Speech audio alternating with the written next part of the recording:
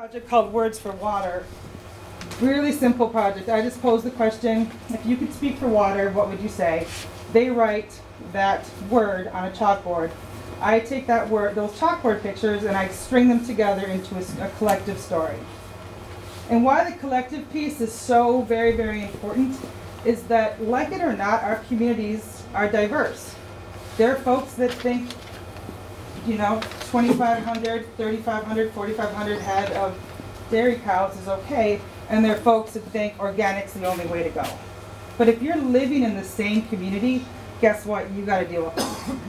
So what do you do when you find yourself in a situation where you think, man, common ground's going to get to be pretty damn tricky to figure out where it is? You keep going up, up, up until you can see the forest for the trees, so to speak. And so when we came up with this project, we figured water was the common ground. Everyone, I don't believe that anyone in their heart wants to have a world full of polluted water, because ultimately it's going to screw everything up, because we need that water as well. And so we started this project as a way to start telling our collective story about water, which these words are value words. And in a well-functioning democracy, our legislation is based on these value words. And how that legislation is crafted based on our values is who we put into office.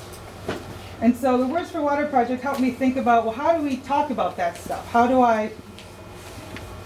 we do that? And we came up with 3 questions that every community needs to ask yourselves. And I encourage you to ask yourself these questions before you start diving deep into NR 243 or the NRCS rules or ordinances, because that stuff's really fun to talk about. But if you don't have common ground, if you don't have a place to start from, nothing's going to happen that's going to stick. And so the 3 questions are, who are you in your community? What do you value? And how do you protect what you value? You only can answer number 3, which is the NR 240, the NR rules, NRCS rules, ordinances. You can only answer that question in a way that is reflective of everyone in your community after you've answered, who are we and what do we value?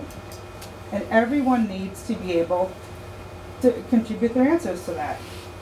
I think that is key to noodling our way through these problems. I jokingly say that if you're in a conversation where you're not a little sweaty and a little nervous, you're probably in a conversation that's not going to make much change.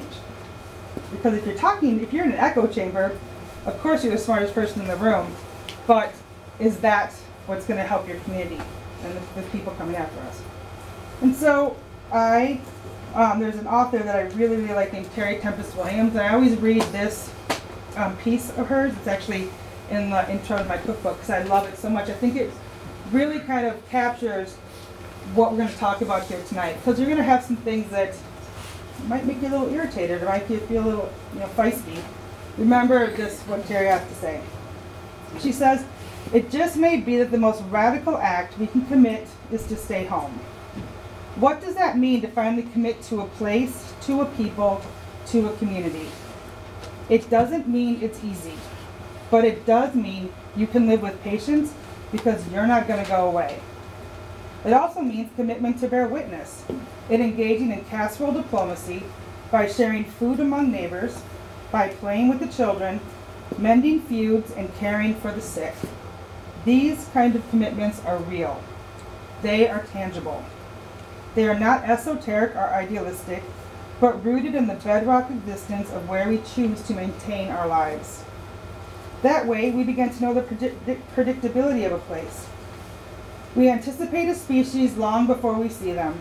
We can chart the changes because we have a memory of cycles and seasons.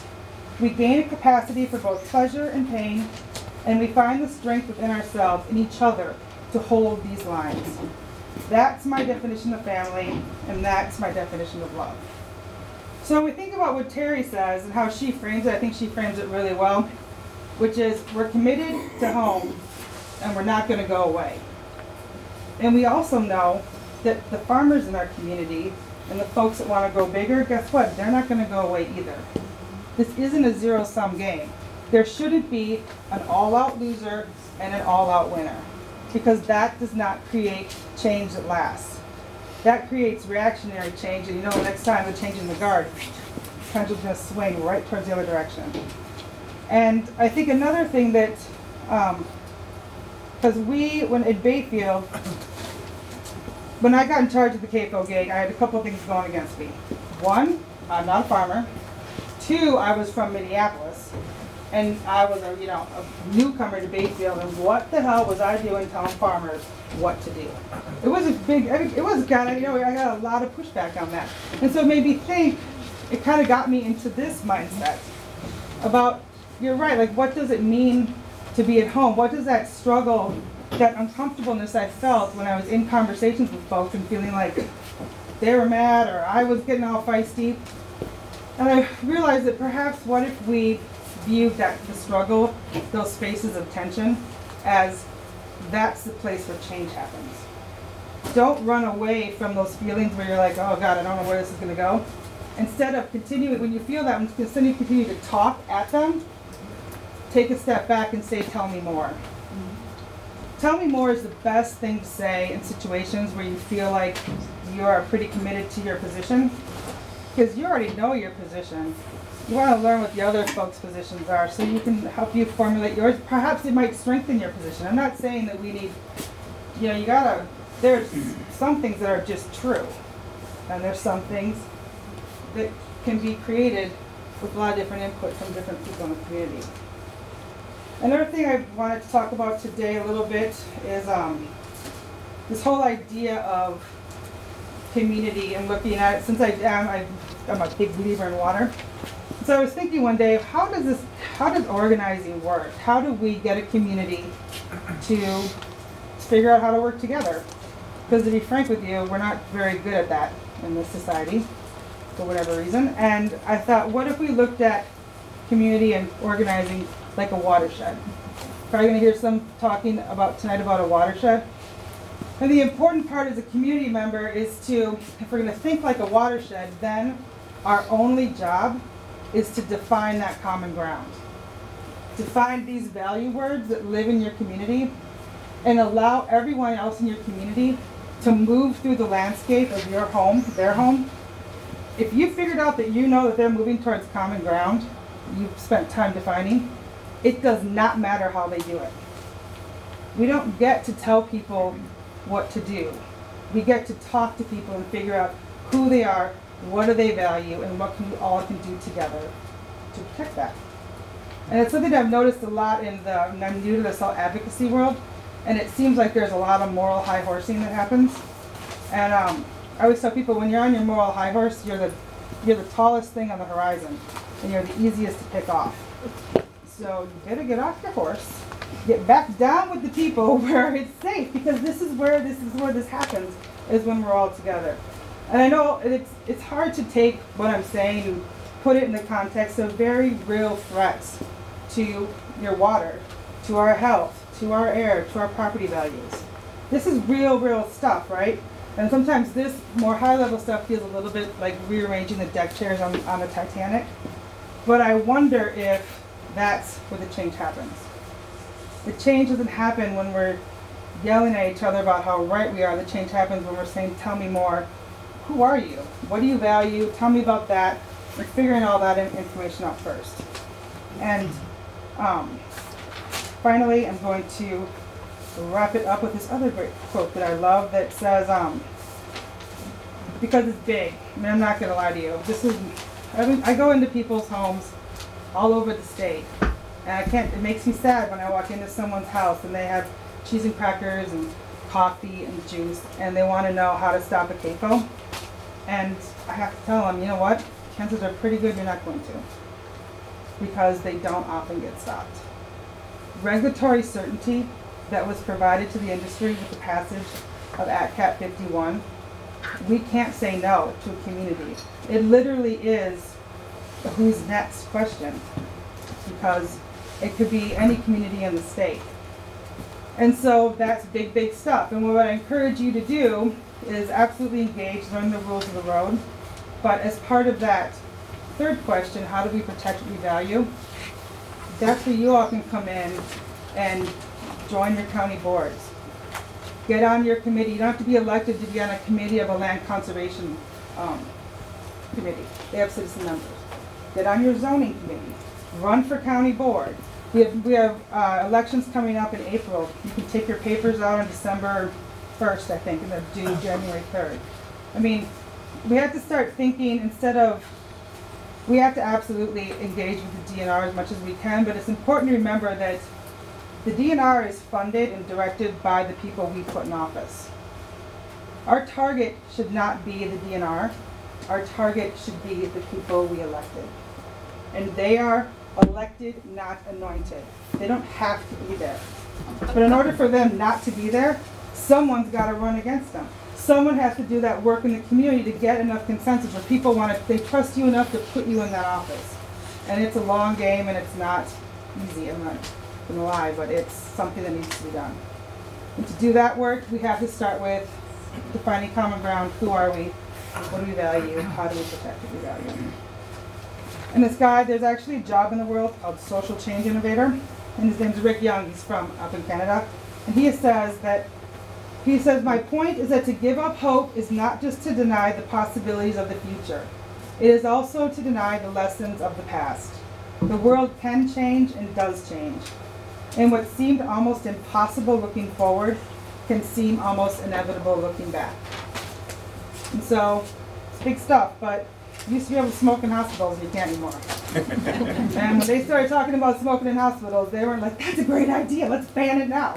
Tobacco was a big, they had a lot of dough, they had a lot of influence, and you can't smoke in hospitals anymore. So, thank you.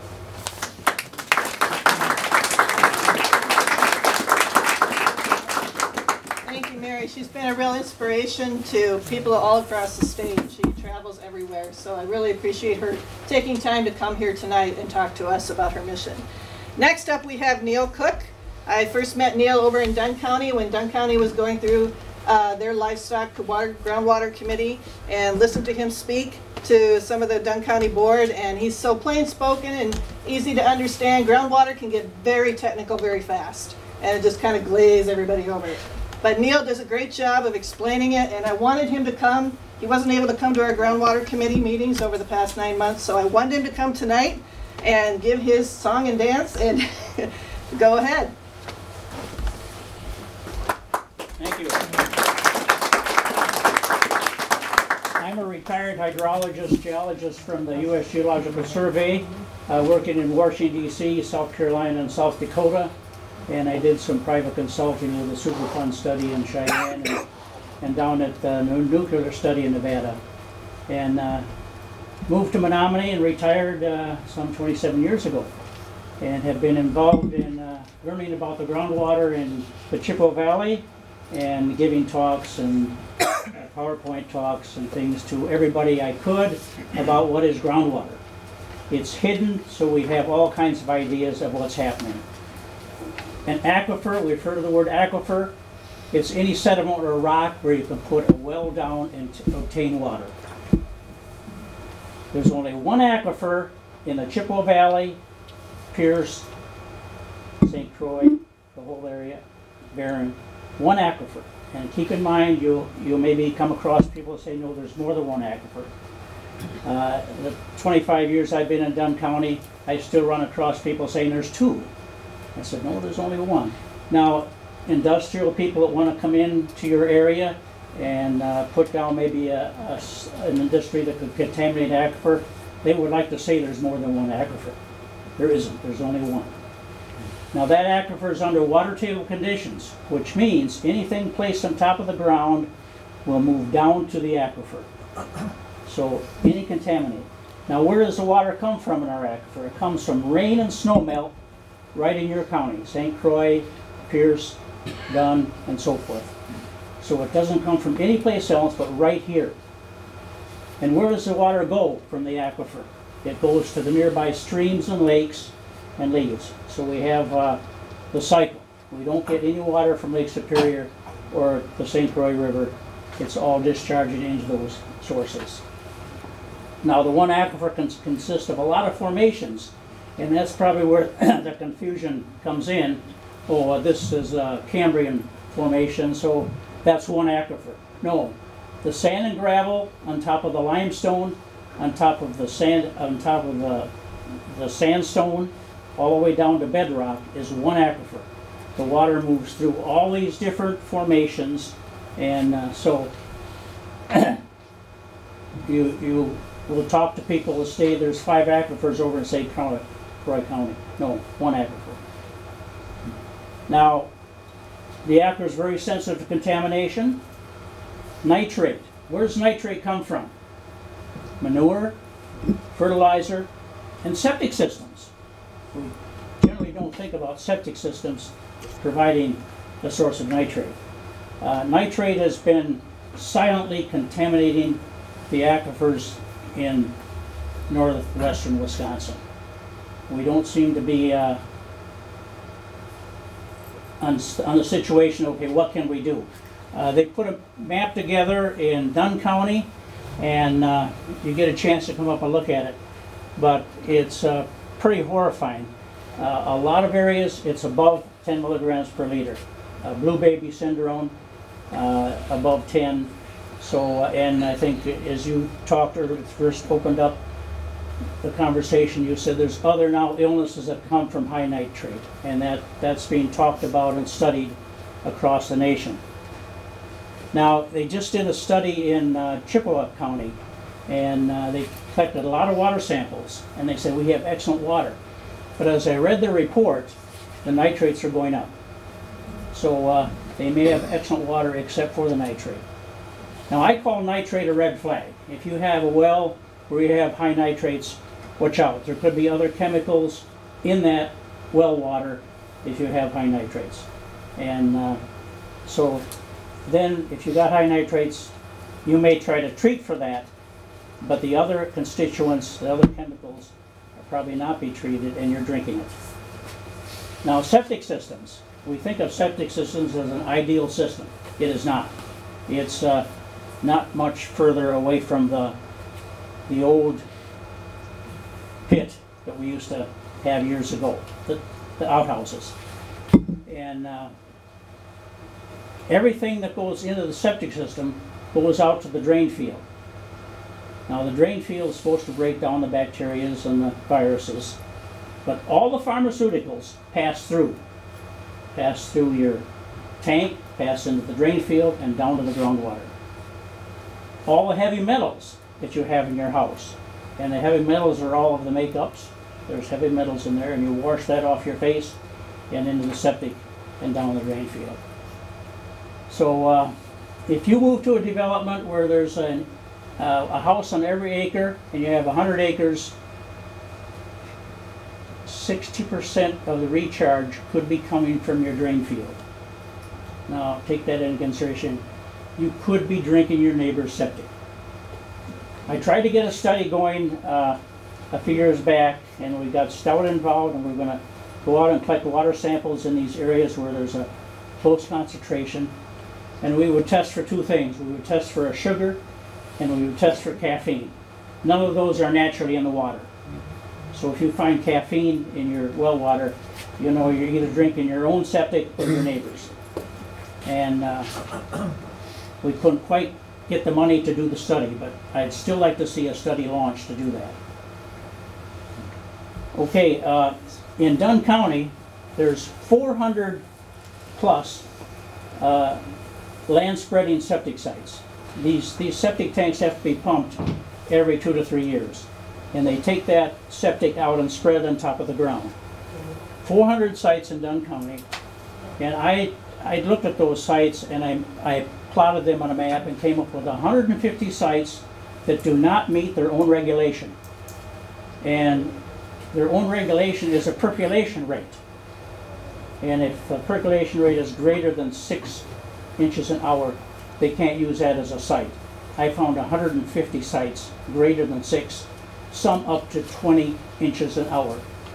Now you spread your human waste, raw human waste, on top of the ground with viruses, bacteria, all the other stuff. 150 of them are going straight down to the aquifer. Now you might say, well, so what? Okay, if you live near one of those and you have a well near one of those sites, occasionally you might be getting sick. and you're going to blame the sickness on something I ate. And it may not be something you ate. It may be every now and then the contaminants from that waste that's dumped on top of the ground is causing this.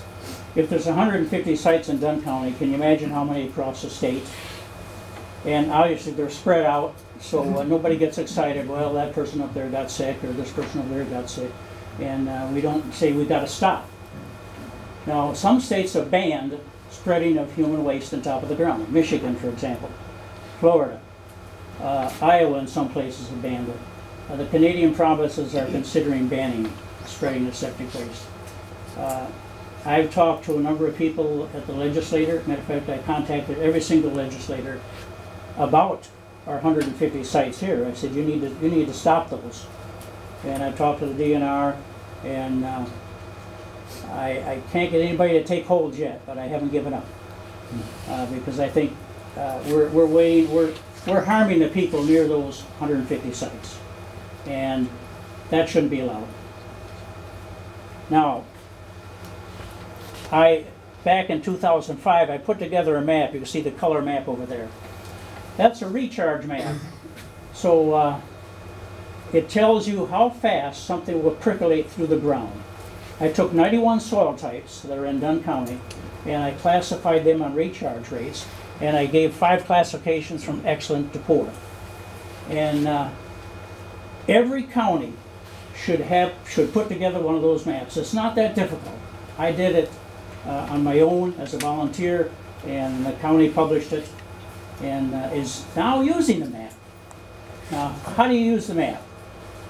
Well, if an industry wants to come in Dunn County, the Board of Adjustments would change the zoning and okay the industry. In one of the industries, there was a chance of contaminating the groundwater.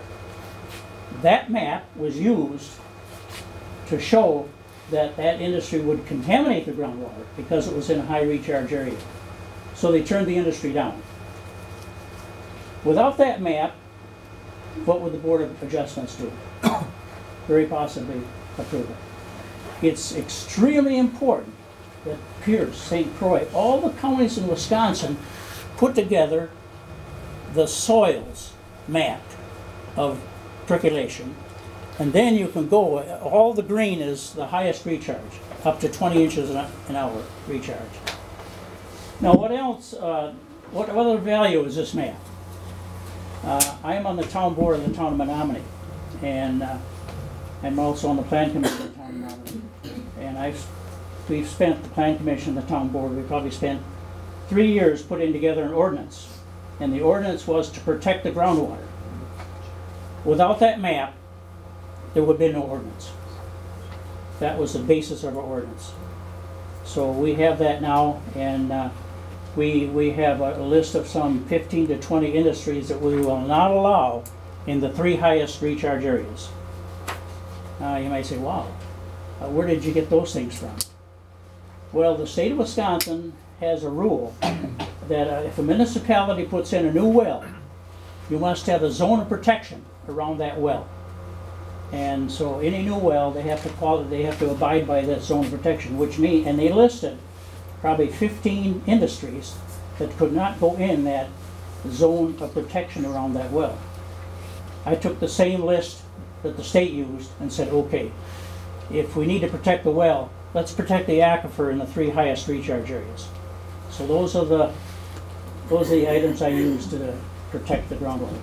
Another thing we want to protect the groundwater, and our ordinance does that, we want to protect the recharge. How well is our recharge in the aquifer? And so in the highest recharge areas, we want to keep it as green as possible. So in our township, if a developer comes in and wants to develop 100 acres, we first say you're setting 30 acres aside as green space. And then we'll look at that map and say, okay, we want you to set those 30 acres aside in the highest green areas, the highest recharge areas.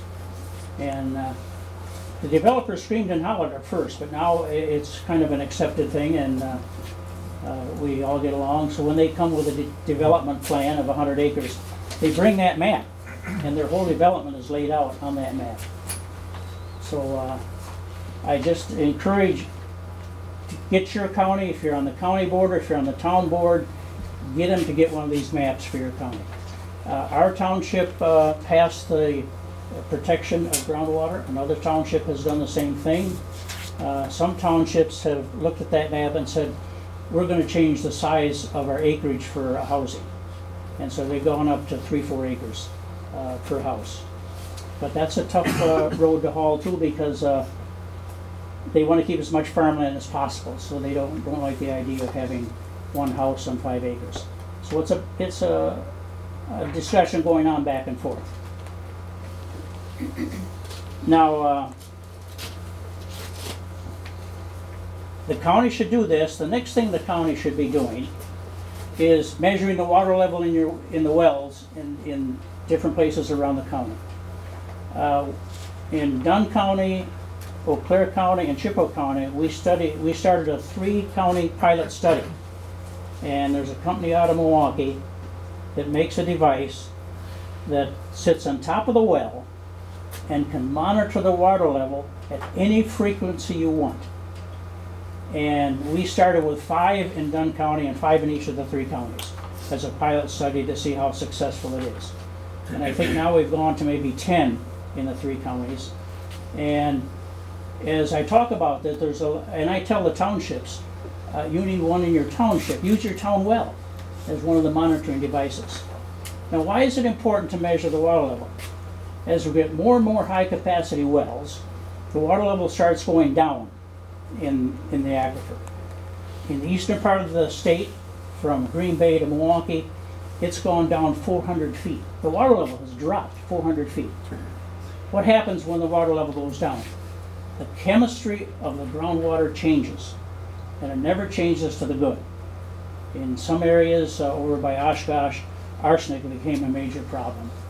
And the DNR out of Madison said to that township, you got to fix the problem. You can't allow all these homes that have wells drinking arsenic levels that are too high, above the standard. So that township could have tied into the drinking water of Oshkosh, which they get their water from Winnebago, yummy. And they didn't quite come to an agreement, so they decided to put their own well down. Oshkosh had a beautiful situation. They had 2 aquifers. And in some places in Wisconsin, there is multiple aquifers. And there was a nice barrier between those 2 aquifers. So they went to the deeper one, which was not an arsenic problem, and put in their own well system and provided piping to as much of the township as they could. They had one rule. You could tie in to the new system, or you could keep your own well. But all new industries and all new residents had to tie in to their system. And you can think, if you ever want to sell your house, it might be good to have tied in to the system. So 2 things you should encourage your township or county to do: create the map and start monitoring the water level. The devices that we put on these wells is about $500, and that's it. The data goes up into a cloud, and you can retrieve the data and do anything you want to with it.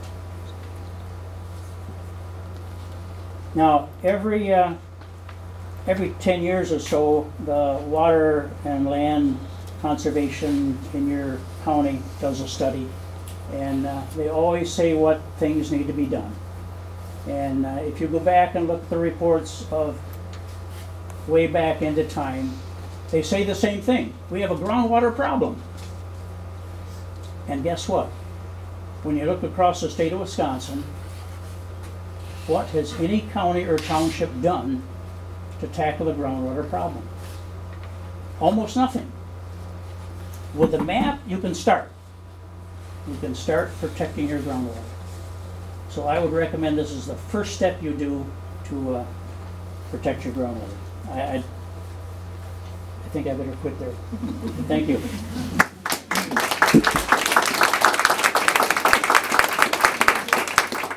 Anybody have any questions for Neil? We can probably take a couple questions, and then we'll save a bunch for the end. if you don't want people spreading sewage on fields, what can they do with it? I would say, first go to the county board and say, do you know where the land spreading sites are? I spent probably 5 years working with the DNR to locate the sites. And I first started with the town of Menominee, since I'm on that board, and we had this ordinance. So I wanted to find out if there were any sites in our township that were in the high recharge areas. So then I said, no, I'm going to ask the whole county. So I got the 400 list of 400 sites and went through and found 150. But go to your town board or county board and say, I would like to know where the sites are in case there's one right next to me. And The question is, rather than letting them spread on the land if it's a bad place for them to do it, what would you do with it instead? they would take it to the municipal waste treatment plant, and it would be processed there.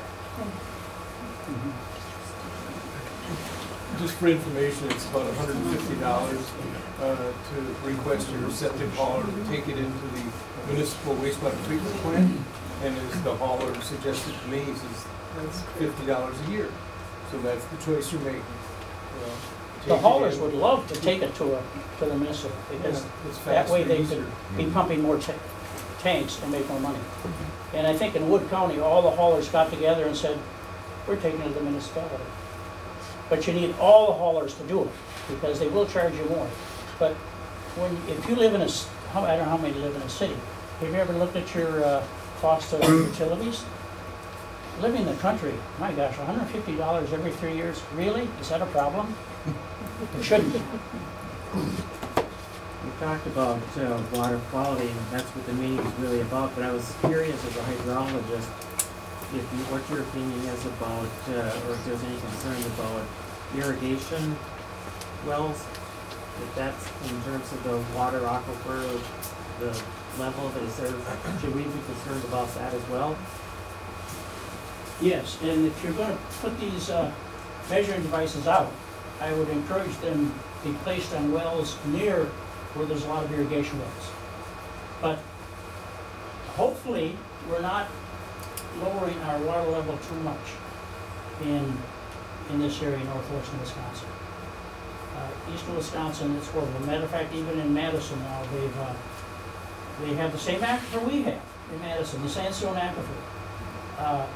They're pulled the water level down to the point where the lakes around Madison are now draining into the aquifer instead of the aquifer draining into the lakes. But the chemistry can change. But the irrigation wells, I monitor them. After they turn the irrigation well off, the water level comes right back up.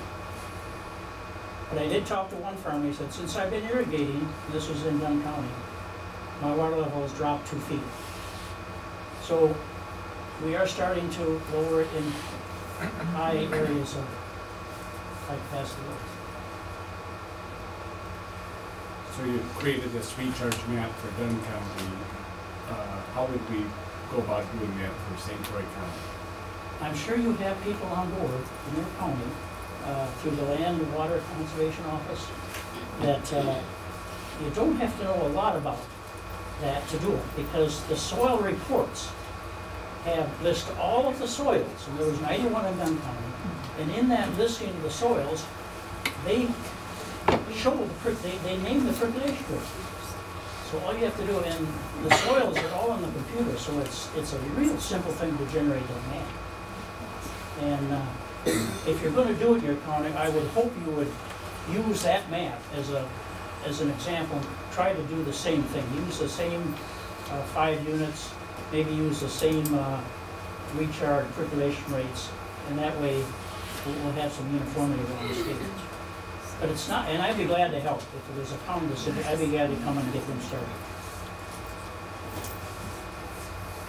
Have you ever been challenged on your recharge map in terms of credibility from people who don't want to use that as the basis for decision making? Before that map went out, it went to the U.S. Soil Conservation Service.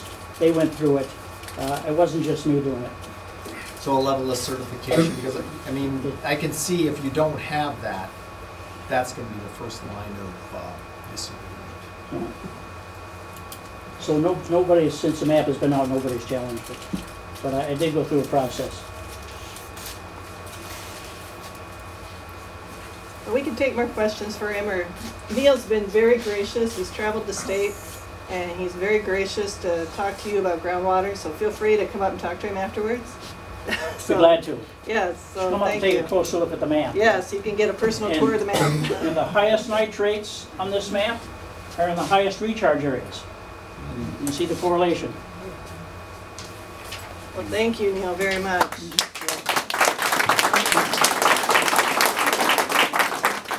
All right, so up next, did I see Rob Staffelds come in? Oh, there he is. He's hiding in the back. Okay. So we want to thank Rob for allowing us to bring in the DNR folks here. Rob, do you need to say anything?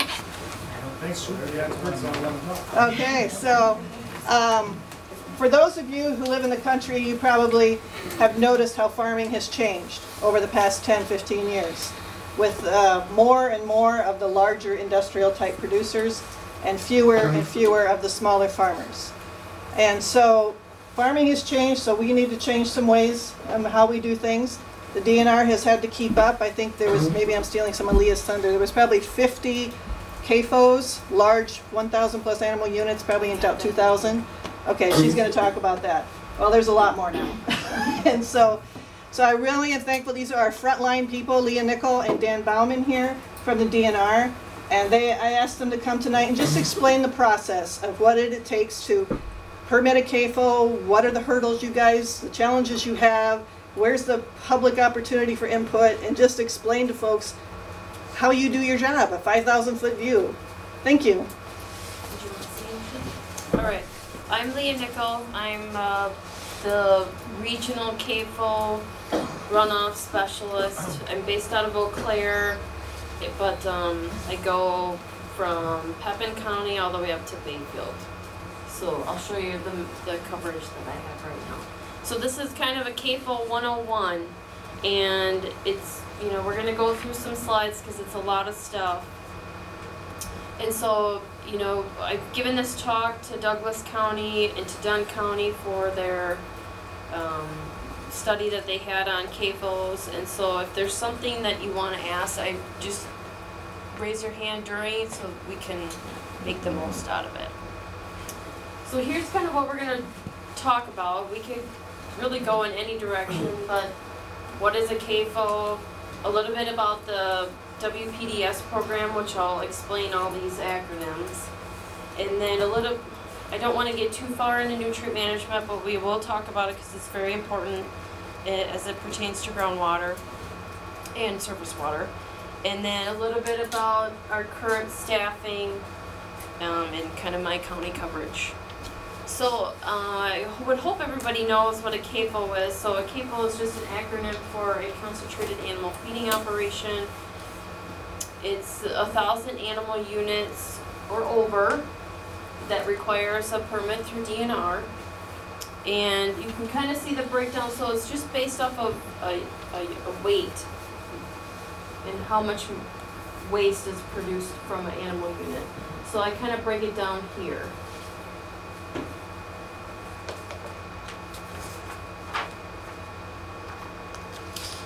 So right now, as of, let's see, today's Wednesday, so Monday morning, I got the current number of permitted facilities and applications in-house. So right now we have 296 permitted facilities in Wisconsin, and 39 are planning to become a CAFO or are already in that process. And I'm sure there's all these unknown amounts of farms in the state that are over 1,000. We just haven't found them yet. I know where some of them are though. I'm working on it. Another, what we consider CAFO is not necessarily having 1,000 animal units. They can be under as well, depending on their operation. There are a couple of farms in Wisconsin that have a WPDS permit and they don't have 1,000 animal units. So it's kind of based off of if they have or have had a direct discharge to a navigable waterway. So all the photos in here are personally taken.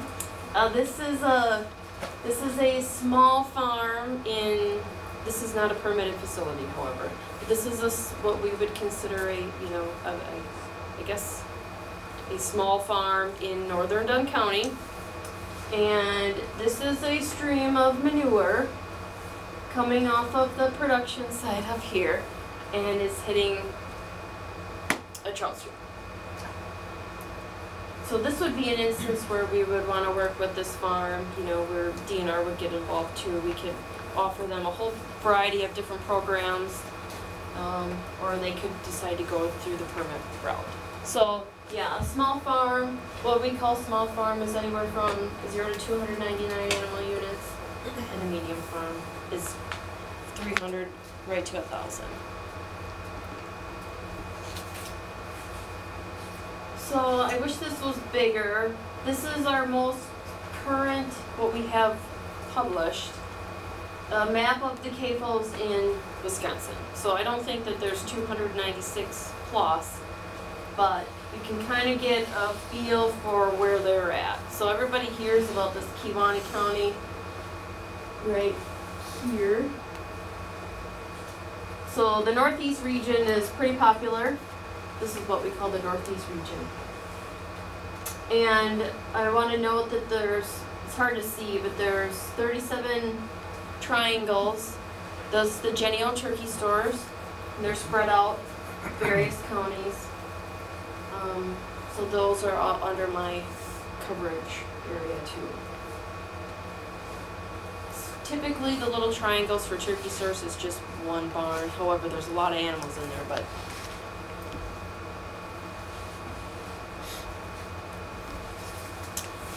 so what is kind of the WPDS permit program? So it's a water quality protection permit based on the federal NPDES permit program. And I kind of define what NPDES and WPDS mean. And it got weird here. Sorry. Okay. Let me read what that is here. Do you know why we've gotten funky here? No.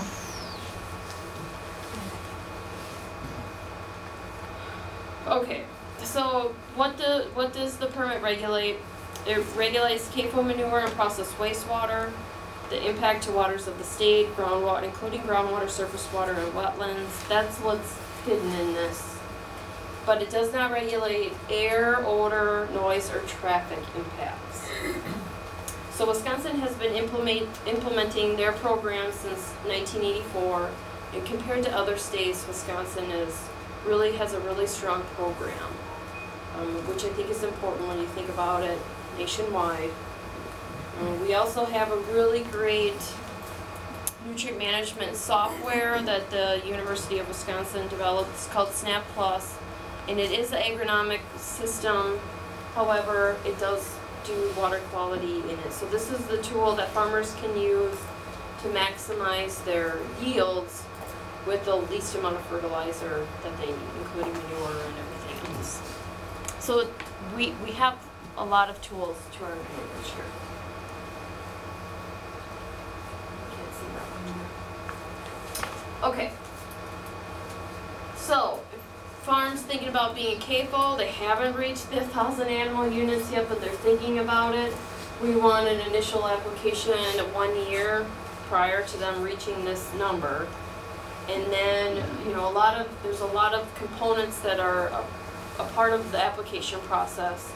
And then what we want is this final application. So in the initial stage, it's like, hey, this is who we are. We're kind of thinking about it.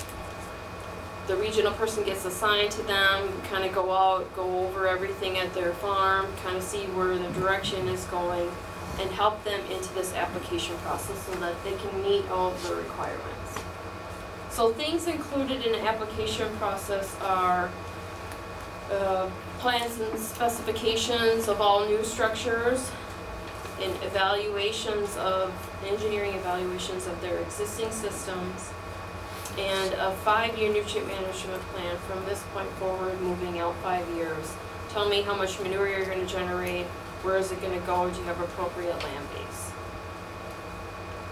And then we also work, it's kind of hard to see too, but we have, you know, it's the farm's responsibility to make sure that they have the town, the county permits covered too, but we kind of work all together with the, you know, I work really close with my local counties to make sure, like, do you guys know that, you know, this farm is moving towards this direction, and can you be of service to them to help them get where they want to go?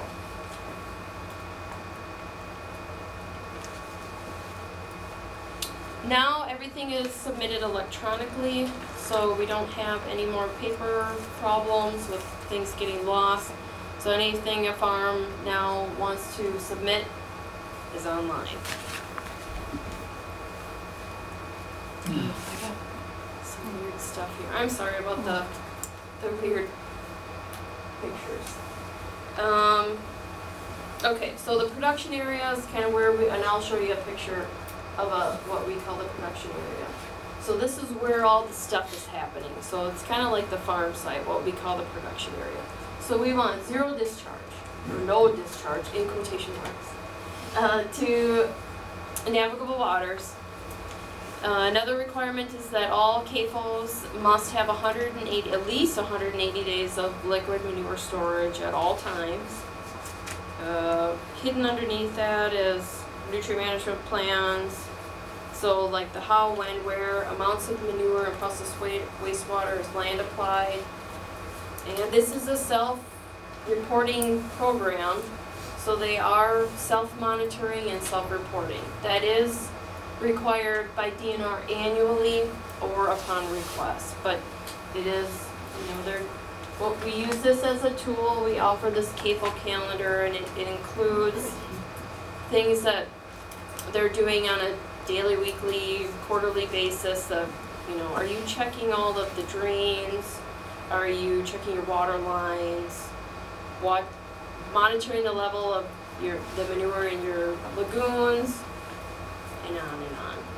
We do require some sort of a proof annually. Did you go through it and make sure that you checked all these things? Yeah, Leah, did you define navigable waters? No, I refuse to do it. In general, it's a stream that has a defined bed and bank. So there's some type of channel, and it flows on a frequently enough basis.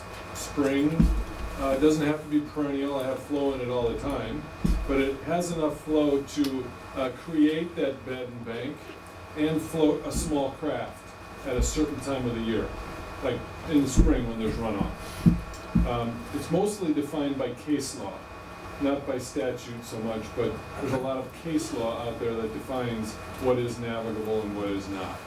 So it's a process that someone on our staff works with a property owner who's applying for a permit to identify, is this water navigable, either in fact or through stream history. So you're pretty much saying if in the spring you can put a canoe in it and go a few hundred feet, that's navigable? But it has to have a defined bed and bank. Right, yeah. So it does have some criteria. Uh-huh. And it's really not so much about being able to navigate it, but it's more about, is there a public interest in where that water's going? Ma'am? Does that, when you're talking about it in those terms, does the stream have to be navigable from its source to wherever it empties? Because some rivers are not. Correct. So. Yep. Generally, not all, these tributaries or a ditch may not be navigable, but it may lead to somewhere that is navigable. And so if it by leads common law. to a navigable stretch, then it is considered navigable. No, it may not be. It's pretty case specific. So a ravine in someone's back 40, although if you dumped a bunch of water in it, it may get to, say, the Kinnickinnick. It doesn't mean that that ditch is navigable. It actually has to be navigable in fact, and that's where the canoe or the smallest craft comes in. So it's hard to explain, and that's why I don't blame Leah for saying, not me, because it does take someone trained in doing these determinations to make that determination. Hydrology, hydraulics, geomorphology. It takes that kind of background to figure out exactly. There's some that's obvious. The St. Croix is navigable at Hudson, for sure. But there's areas of the headwaters of the Kinnickinnick or the Rush that may have a trickle of water in it, but not have a defined bed and bank. And even if it was running full, you couldn't float a canoe in. So, we've done some navigability determinations within production sites on CAFOs before. So, it might not be really clear, but we bring in our experts to come in and say, okay, we're looking at this stretch, it's running right through the middle of this farm. Tell us if this is navigable or not. Because now it gets a little bit more severe for the CAFO if they do have a discharge to this area. good questions.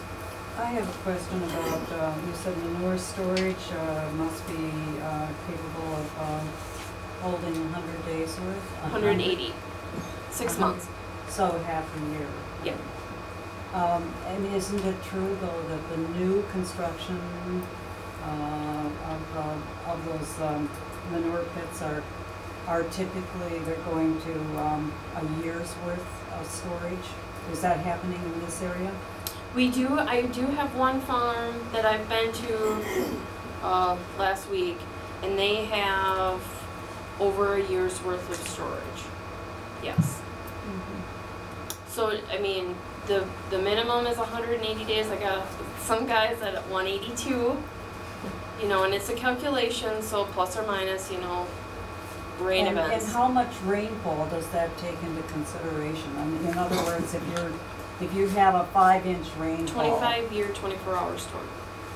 So if you had a 5-inch rainfall within a day, would that then lead to, does it have a capacity for that kind of rainfall? It isn't designed for that. That would be above the 25-year. So we're getting, I think where you're going, if it happens, it's like this game where the farms have to play this really vicious game where, especially this time of year, they have stored all of their manure. Let's just say they got some out in the spring, they're still generating it some every day. The crops are all growing, we've had a late harvest, and now we have frost. So they still have to get down to their mark to make sure that they're covered all winter. So if they've had a couple of these 4-inch, 5-inch, whatever rains, they need to be paying attention. It's always this teeter-totter game where they need to get more manure out quickly. I want to make sure I understand this. I'm going to use your example of there's this ravine, which is not navigable waters. But let's say there's this huge manure leakage, or it's fairly constant, that goes to this non-navigable water, which if with a rain or whatnot, goes to navigable water. Sure. So how is that handled? Well, any spill is handled separately, regardless of whether it's navigable or non-navigable. Let's say it's not a spill. This is just what they do, but it gets to navigable water very easily. Some of that, if it's within the nutrient management plan, there's manure hitting in a rainfall that happens. It does happen. And some of it, if it was an act of either mismanagement, something along those lines, we have spill response that goes there. If it's in the everyday management and you put it on as dry one day and you get rain the next day and some of it washes to the navigable water, there's really no regulatory, unless you get a fish kill or something along those lines, that we have authority to do anything about, nor would we likely hear anything about. When it rains, streams get muddy, or they get dark, that's for sure. Soil as well as anything else that was on the land. But navigable, the definition doesn't weigh into that very well. we don't want manure going anywhere except on the field for crop uptake. However, okay, so in this last slide, I have this mysterious no discharge with the quote. This kind of explains it. So if the farm, here's a picture of a lagoon. So they've designed this to hold all of the manure, all of the processed wastewater from anything that they have, even including the first flush from their feed storage area, and the 25-year, 24-hour storm event. If there is a 100-year rain event where this exceeds, they're exempt from having, well, they're exempt. No enforcement. Yeah. One thing I want to add real quick about that 25-year, 24-hour is that in the statute, which is where a lot of these rules come from, they're using data from 1961.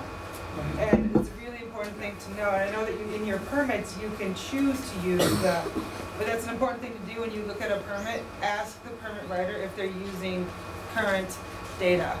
Because there's been, in some places have actually less rainfall. When you look at but it's important to ask that question, where are they getting the data from the 25-year, 24-hour rainfall event? Is it from 61 or 2014?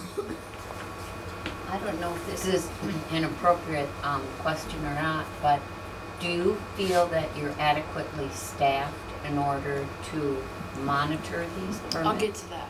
Okay. Maybe. Carefully. I'll explain where our goal is and where we're averaging and where Leah's at.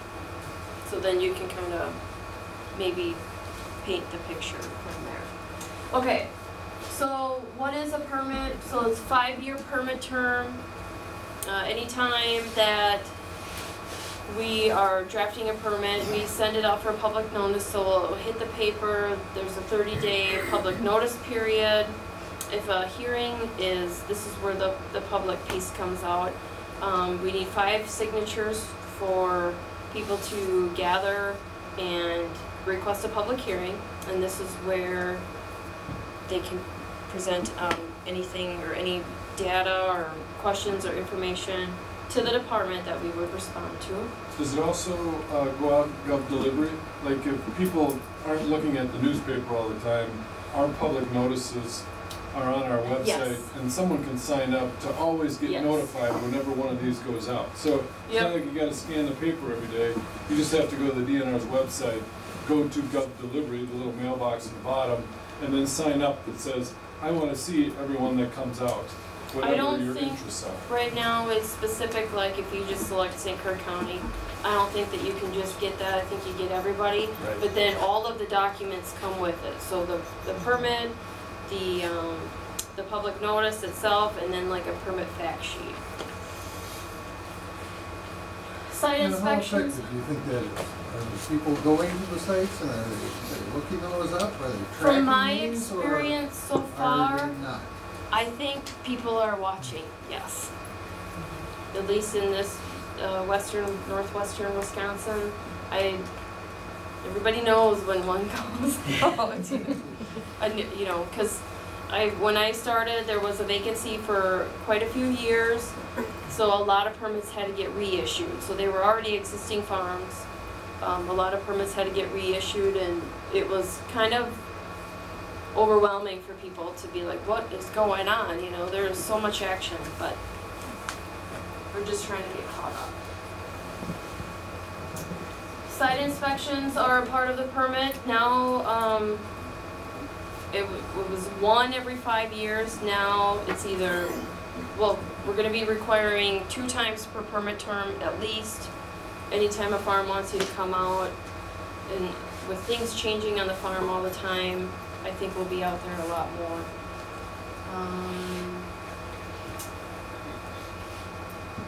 Within the permit, we can have construction schedules. So they, let's see. What do I want to say now? Okay, for an easy one, we'll just skip the construction schedules, but I got a farm and they need to develop a better monitoring and inspection plan for themselves. I can put in the permit schedules that they are supposed to follow. So if they need to either upgrade their facility, whatever the situation may be, this can be a part of their permit where they might not have it the day that it's issued, but it's gonna be happening within a few years of the permit. Is there a useful life for a lagoon? Because I'm thinking if I'm a farm that has an existing lagoon for 800 head and I want to expand, I'm assuming I'm going to continue using the lagoons I have, and then the expansion is going to be new lagoons? Not necessarily. Not necessarily? Okay. So what's the useful life, getting back to my first question? It's kind the of septic like systems for homes fail, drain fields fail. Yes, and so do manure I storage would rooms. expect they would. Yes. I would say that the majority of this CAFO shift has, I mean, you know, a lot of it seemed like the turning point was in the beginning of the 2000s. So now we're almost talking about 20 years. And how well does those HDPE plastic lines, yeah, even concrete, right. Yeah, Go ahead. Well, manure lagoons can legally leak 500 gallons per acre per day. So it's in the statute. So depending on how big a manure lagoon is, you know, it depends. So there's a certain amount of, I think it's kind of built into the permitting program too. Well, right, so the 313 standard is an NRCS standard that if you're gonna build a new lagoon, you have to follow everything that's in, we call it the 313, so the code 313. The requirements for a lagoon is having a operation and maintenance plan for 10 years. Then it kind of gets into this strange area. 30 years, I think, is a nightmare. But it's kind of, well, Everyone.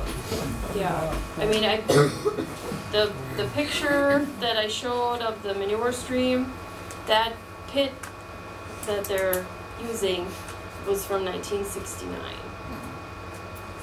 So who knows what's going on with that one? I don't know. So it's kind of a little bit based off of discretion, as if, you know, once you're working with this farm, tell me about the facility. You know, all of mine are brand new to me because I'm just trying to get to them all. But yeah, we're going to be talking about this now to have it evaluated, and we can request evaluations based on age of structures. And I think that's an important piece that, yeah. How do they know the significance of the leak? Do they routinely drain these out that they would be able to look for leaks, or? That's a good question. We've had the occasion where there's been, where the monitoring that happens, groundwater monitoring around a storage facility, you see changes in the monitoring results. And we have required pits to be drained to identify why that is. So monitoring is at the production site is something that we do require, correct? And collecting those samples and seeing changes in those samples give us an indication of what's going on, how much it's leaking, what it's leaking, which direction the groundwater flow is, those kind of things, which is part of the permit process, But I'm correct? thinking, right, that's all right, but I'm thinking of situations where we have a lot of underground or under barn storages where you can't really see because it's under the barn. So can you see what's going on, you know? I don't know. So that's where, like, just based off of age, we could require evaluations where soil borings and stuff would need to get taken place so that they could figure out what the heck's going on. And just real quickly, there's two different types of WPDS permits. The individual and the general, so I still don't really have a full grasp on this, but the general permit is the same exact permit. This is just an easier way for them to get reissued. We have I think there's 10 in the northwestern counties that have this general permit that they're backlogged. Does and a so- general permit have a public participation process? Yeah, It same. does. Okay. So I don't know if anybody is even thinking along those lines, but it's still, now we're kind of moving on towards individual. It means the same exact thing. It was just a matter of how they're issued for staffing ease. And these are turning out to be more of a headache than, so we're kind of staying away from that. Am I okay on time or should I go? Yeah, so I'll kind of walk over a site inspection. So yeah, I have a lot to go. Yes. Here's one of the sites I have in Barron County. I put together an inspection report after I go over, so I normally do a full perimeter, look at each lagoon, how all of the, where the manure flows go, where the stormwater goes, how all of these little pieces put everything together for the farm. So at the 5,000 foot elevation, there's an on-site. Our folks are out there with a reissuance or with a renewal, or if they have more animal units that they want to increase their number, it requires the department specialist like Leah to go out and do the inspection, the walkthrough, those kind of things. It's not an automatic by any means. She's out there to follow the process that the department has for reissuance or issuance. That's probably the 5,000 foot take home. Yep, so for plans and specs, what is supposed to be submitted for engineering review, we have 4 DNR engineers on staff that just specifically do CAFO reviews and evaluations, so we're looking at these types of things right here. We don't look at barns. I think that's the biggest thing right now. We do not review barn plans. Yeah, we kind of talked about this. This is some of the self-reporting stuff that's done by the permittee. I kind of hit this earlier. But it is self-reporting. So that's how the system is set up. The CAFO self-reports. Have they met these things? Are they, in between our inspections anyway, having to identify and certify that they're meeting the permit conditions?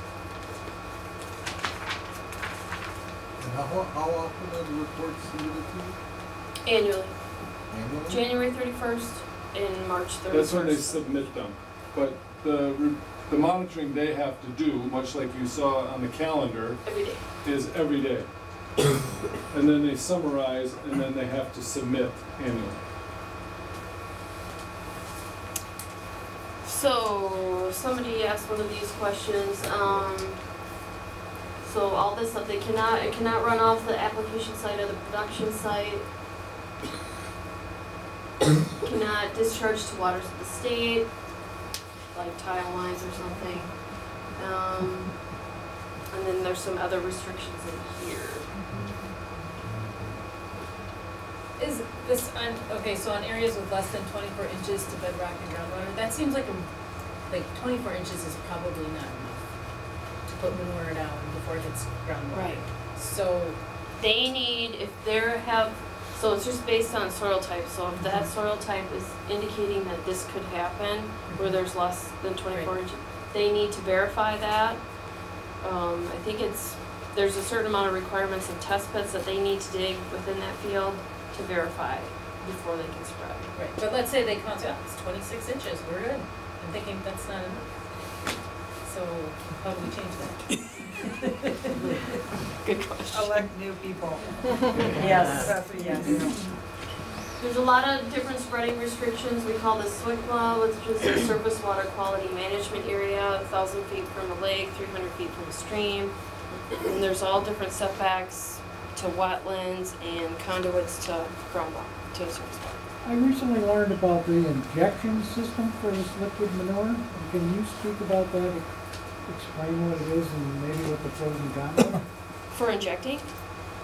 Like just in general? Yeah, I didn't know about it till this year. Okay, so I would say that the majority of CAFOs inject the manure So they have a hose coming directly from their lagoon to a tractor that has this implement on the back. And typically it goes 7 inches down, so it's like these large shanks that the hose is hooked up to the back of the tractor. The manure goes 7 inches down. So it's buried. So it's a pretty common practice. Now with the shift of soil health, cover crops, everything like that, you know, another thing is that there's also nitrogen leaching that could happen. So you're gaining more by injecting, depending on how you look at it. The guys that are wanting to do more soil health, not till the soil, or they have a cover crop going, they're trying to find alternative ways for land applying their manure, sort of using that system. So this is just a brand new, there's a lot of research to be done yet, and I think there's not enough tools out there for the farmers that want to do the soil health piece. Does that answer your question? I mean, it's really, really common where you inject. Knifing it in. So basically putting it on a chisel plow and putting it behind it. Yeah, the injection tools though are really like, if they're, I mean, it's a tube that goes down in 7 inches and they're just pumping that right 7 inches down. I guess what are the pros and cons? Is it a good thing, a bad thing? So if you're trying to maximize your nitrogen for your crop, good. If you want to minimize odor, good. If you know, liquid manure, you can also, a plus is you can apply more of a higher rate at one time. When you hit a surface application, a lot more risks happen. However, you're saving soil health, and there's a lot more odor that happens with surface applications. I think there's an economic piece to it as well, so you don't have trucks running all the time. It's pushed through a hose, so you eliminate the big 5,000 gallon, you know, implements that are pulled and are on the roads all the time. So really quickly, I'll just get through this stuff. So we have 23.5 staff positions, and this kind of breaks down. So there's 15 regional people like me.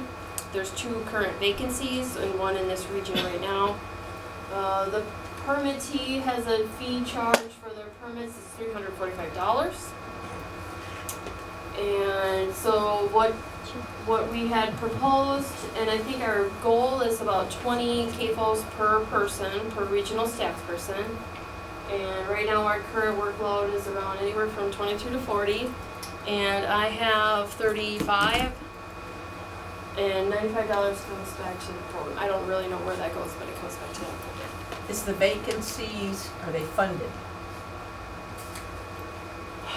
Well, they're not filled. I didn't know there's a difference between filled and funded. Well, if you look at 200 and how many CAFOs? Well, there's like 340. 340, you do the math, at $300 and some annually per, that doesn't pay for much staffing. Mm-hmm. Right. So it isn't a self-funded program.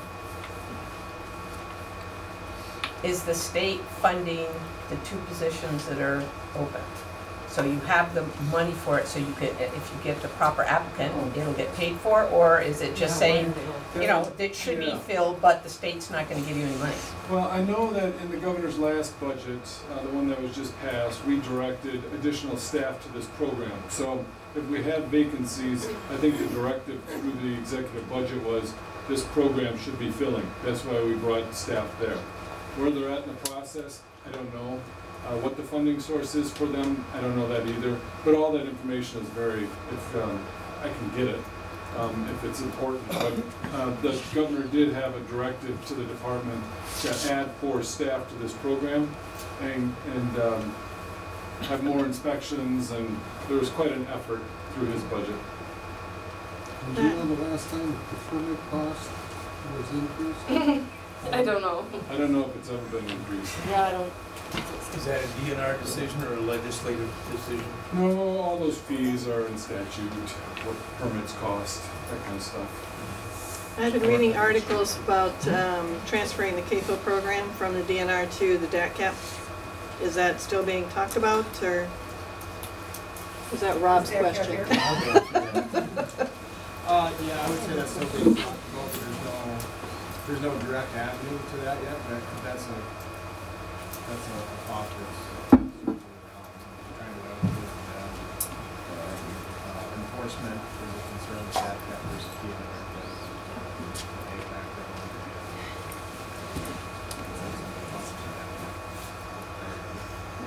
Thank you. What legislator is sponsoring that? It's not sponsored, it's just a talk. Walker put it in his northern Wisconsin rural talk he did a couple weeks ago, dropped it back down. He was in the budget, and Cowles took it out because they moved on non-fiscal things from the budget, and Walker put it back in. One thing I want to say about the DNR, because I've been dealing with these folks for a long time, and we have to understand, this is the legislator that is doing. When you see $345, when you hear 40 CAFOs per person, it's not these guys. It's the people that we elected.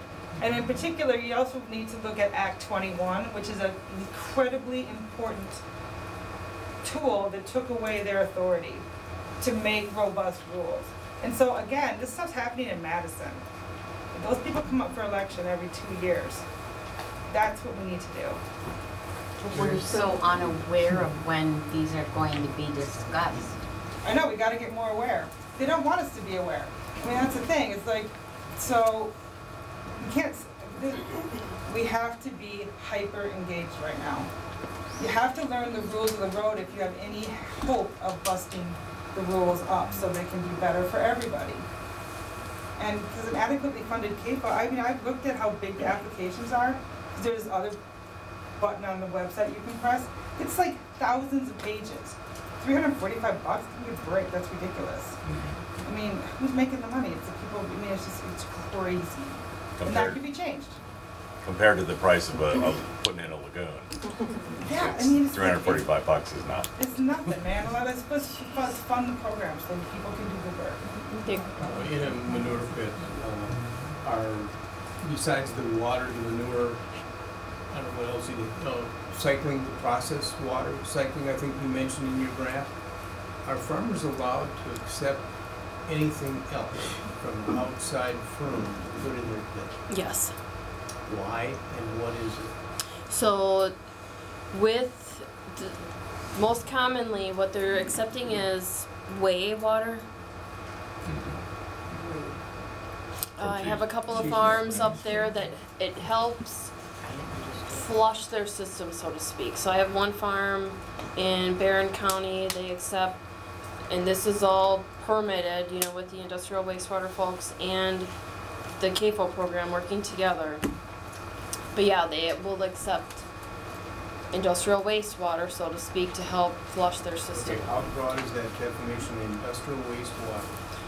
I'm not the one Can to. a paper mill dump water? Can a metal manufacturing site dump water? Well, typically I wouldn't say that most farms accept that type of material when they're at this size because they're worried about their own levels. You know, these guys aren't funding themselves for having 2 years of storage because it's an ungodly amount of money. So they're right at this cutoff where they feel comfortable. I brought that up because the farmer from Kewaunee County 2 weeks ago at the Clear Forum said, you know, check your county ordinances. Can that happen? And if it can, what are the things that are going into these pits? So the times I've seen it are the farm, I'm going to say non-CAFOs, that got rid of all the cows because the farm retired, and the pit's just sitting there. So the farm will accept whatever for payment. They can take up to 10% of the whatever however much they have in the pit, not like full capacity. So you're talking to Lynn Utech, was he the one talking about this? Yeah. again, you know, it just comes down to like, yeah, this stuff seems outrageous, but guess what? It's done by elected officials. I mean, figure it out. Look at the statute. Figure out what language makes you uncomfortable. Talk to people in your community and communicate that with the elected officials. Because it is kind of goofy, but I mean, it can be changed. Well, thank you very much to you guys. Sorry it was late. No. Part of having them here so you can see their faces and know that there's real bodies there, and you can tell how technical this gets very quickly. And so I really appreciate your service to our state. Thank you. All right, Barb Nelson is on the Planning Commission for the Emerald Township, and she was gracious enough to sit on the county's groundwater study committee that we had over the past 9 months. And so I've asked Barb to come and just give a brief recap of what the county ended up with after 9 months of meetings twice a month.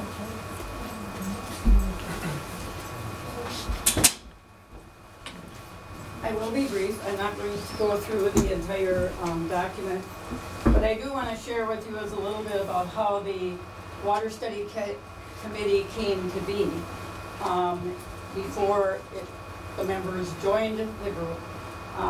Back over a year ago, October 20th, the Community Development Committee had a consideration of a moratorium on a new or expanded large-scale livestock facilities. They had an open hearing, and from that sent a recommendation to the county board on the moratorium. December 6th of 2016, the county board held a public hearing on the moratorium ordinance.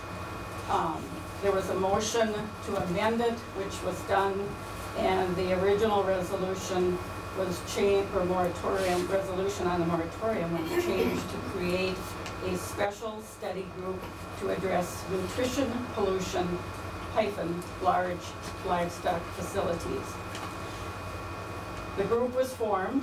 The first meeting was held January 10th of this year. There were 9 members, 3 county board members, 3 alternates, 6 citizens, 1 representing a CAFO, 1 a medium farm, 1 a small farm, 1 a CSA, and 2 rural members, non-farmers.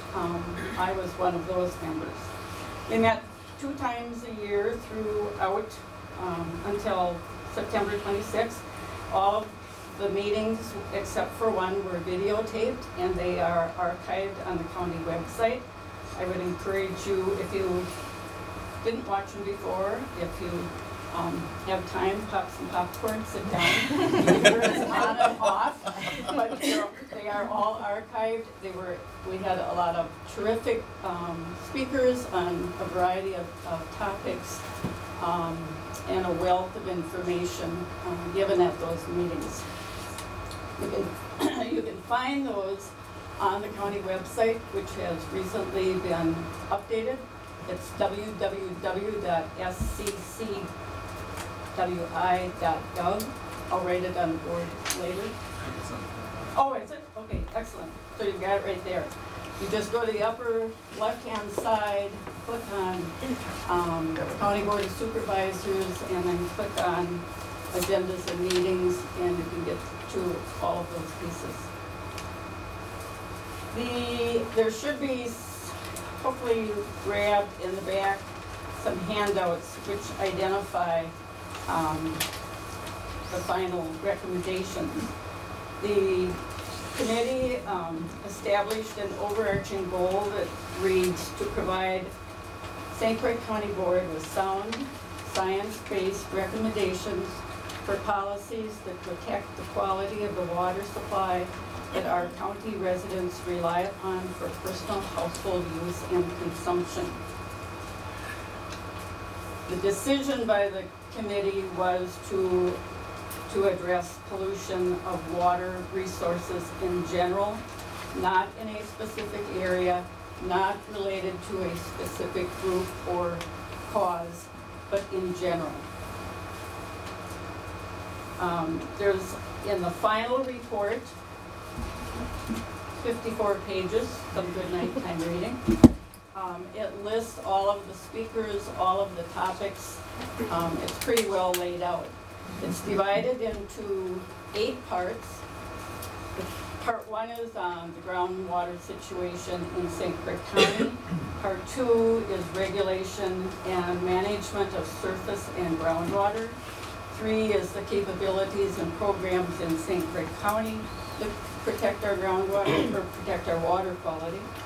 4 is on POUTS, which is the private on-site wastewater treatment systems.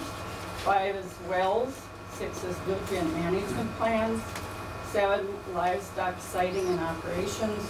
And 8 is the whole compilation of data and tools and studies that have been done. Like I said, a wealth of information in there. Each section defines the main findings, and from the main findings came the 8 core recommendations that the committee selected. You will find those, like I said, there's some copies in the back. Maybe you've gotten them, which here might be front and back. But it talks a little bit about the process, but also what the final recommendations were. You can read those. I'm not going to read those for you. They are also listed in here in detail in terms of, along with the complete findings and or complete set of recommendations. So where does it go from here? The report was presented to the county board on October 3rd. They accepted the report and sent it forward for further action. It was forwarded to the Community Development Committee, and on the 19th of October, they discussed it and agreed that they needed to move forward in a timely manner in making progress. They also requested that the Community Development Department make an analysis of the estimated time range that it will take, the staff needs, and other costs to implement the core recommendations. The Community Development Committee meets tomorrow at 5 o'clock in the Government Center, so if you're interested in going and hearing the discussion, you can go in person or you can see it online. If you go online to the Community Development Committee's site, you can read or you can run off a copy. It's a 7-page document related to the costs related to the 8 core recommendations. I will set these out. You can peruse them at your leisure tonight, or you can go home and look at them on the computer or print your own copies. The next chapter of the committee is dependent on what goes forward with the committees. Right now, there's no mandate nor archiving of well testing in surrounding areas.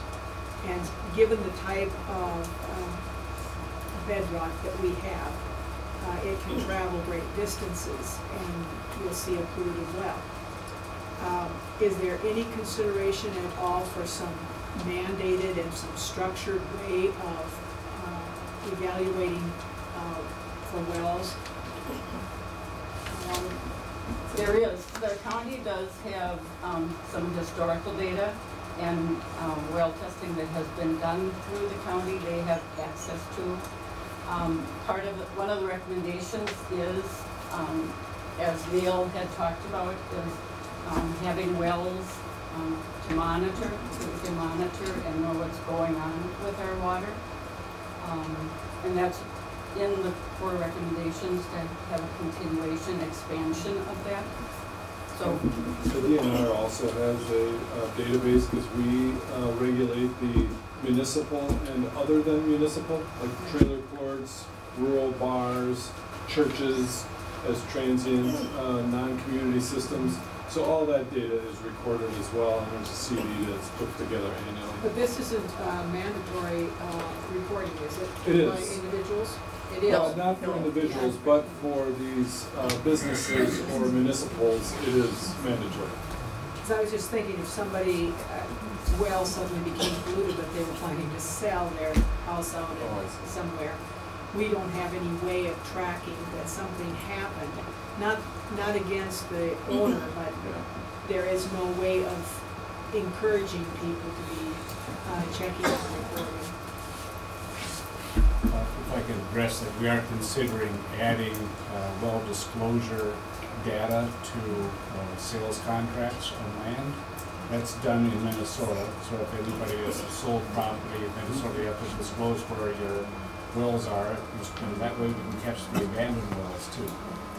And if you fail to report it, then there's consequences for that. Thank you, Barb. Oh, one more question.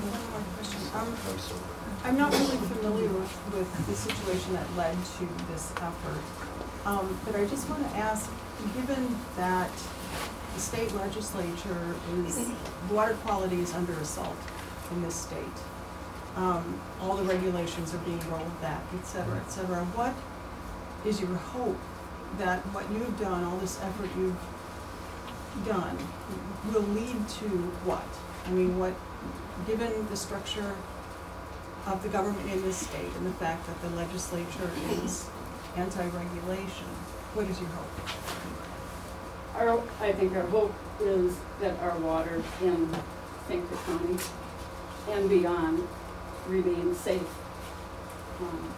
for all of us. Through what mechanism? I mean, what are you hoping is done structurally at the, by the county or state government that works on your behalf? Well, I think one of the programs, Debbie's going to talk about testing, water testing, for private individuals. That is certainly one of the programs that's being recommended. There's a broad array of programs being recommended for protecting the water, ensuring, protecting from contaminant sources. I was on the committee as well, and we spent a lot of time finding out what we could not do as a county because it was not legal. We were not allowed. So I think for myself on the committee, we hope that we are doing what we can do, and we also talked about having orders from the county, getting the message to the state that we want to change, so that we have more power what we can do locally. But you're right, our hands are tied. We got to vote. All right, next up is our current public health director for St. Croix County is Deb Lindeman. In case you didn't know her, I wanted you to meet her. Usually if somebody unfortunately ends up with a bad water test, call public health. It's the first thing to do. So I wanted Deb to come so you could see her and she could explain what's next. I'm just going to talk very briefly about testing your water. And can I just ask, how many people in the last year have tested your water? Oh, that's really good. That's good. Very good. Okay. That's the goal. That's one of our goals, because you don't know, you can't, you can't fix it or control it if you don't know what's going on. So it's really important to test your water annually. And the best time to test probably is like in the spring when there's a big snow melt, that kind of thing. Or you also want to test if your water smells funny, or if you notice something in your water. Anything like that, any change in your water, you might want to test also then. So most people will test for, you test for bacteria and nitrates, probably the main things to test for. So if you test your water for bacteria and it comes back coliform bacteria is in your water, and that just means that coliform bacteria is present in the soil and in vegetation and in some surface water. So if it comes back coliform positive, it's getting in somewhere, but it doesn't mean necessarily, you don't have like some dangerous bacteria. But it does indicate that if this coliform bacteria is getting in your well, then more dangerous bacteria can also be getting in. So that's one thing. Usually labs if a lab tests your water and gets a coliform positive, they will then go on and test for E. coli. And if it's E. coli positive, then that is a serious health risk. So you do not want to drink your water. If you have an E. coli positive test, do not drink your water, drink bottled water. You might want to think about how you collected your water sample when you did your test. Make sure that you were accurate in how you collected it. Make sure that you followed all the directions. One of the handouts that are back there there's a couple of handouts on how to collect a water sample, and it'll tell you exactly what steps to take and what faucet to use and how to, you want to flame the faucet. There's several steps. So you want to think back. You get a positive test, think back about, did I do something wrong in that, when I collected the sample? And then you might want to go ahead and send in another sample right away.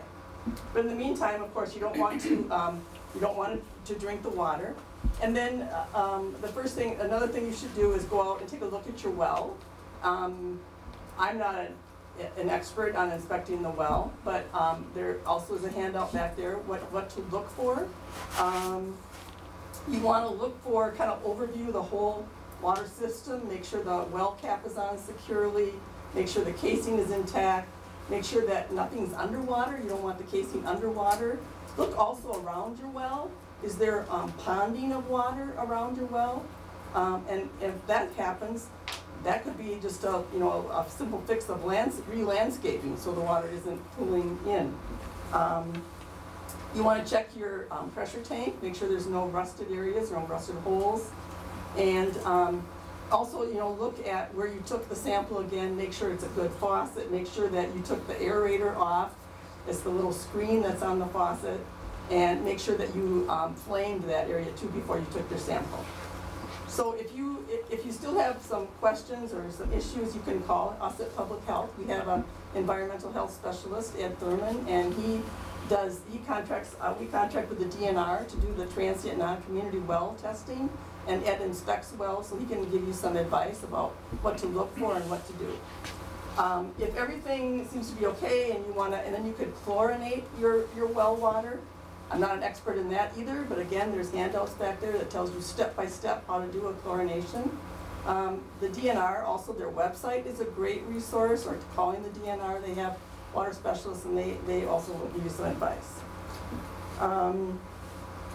The second thing is nitrates. So if you test for nitrates, and I know that we have a lot of wells that have tested positive for or have high nitrates. And that was mentioned earlier tonight that the level is 10 parts per million or below is what the cutoff should be. It's especially dangerous, of course, for children, infants especially, and pregnant women. It can cause miscarriage. It can cause blue baby syndrome, where babies don't get enough oxygen.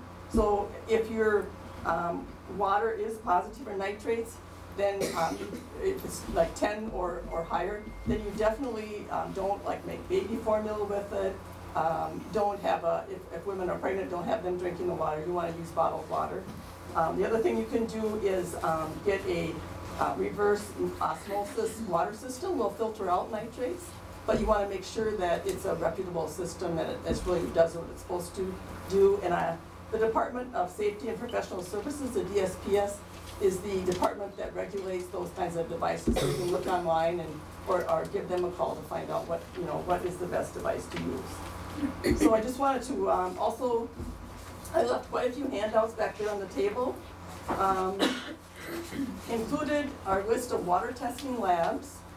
It costs about $19 to test for bacteria and about $19 to test for nitrates, and that's at the Colfax lab. There's a lab in Somerset, and then there's the Wisconsin State Lab of Hygiene also, and a lab in Stevens Point.